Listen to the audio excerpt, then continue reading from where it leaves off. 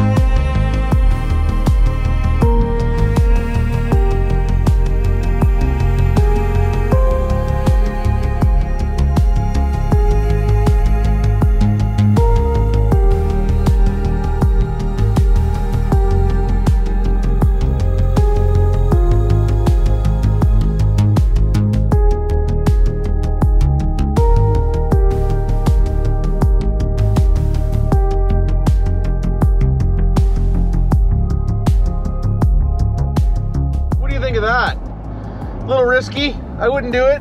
But leave your comments down below. I just want to know. This is a short video on this. I just want to know what your thoughts are on that, and do you think it's a good idea or not a good idea? So hopefully you enjoyed it. Don't forget to like, hit the notification bell bar button, and subscribe too. Why wouldn't you, right? But love you all, and until next time, you know what to do for now.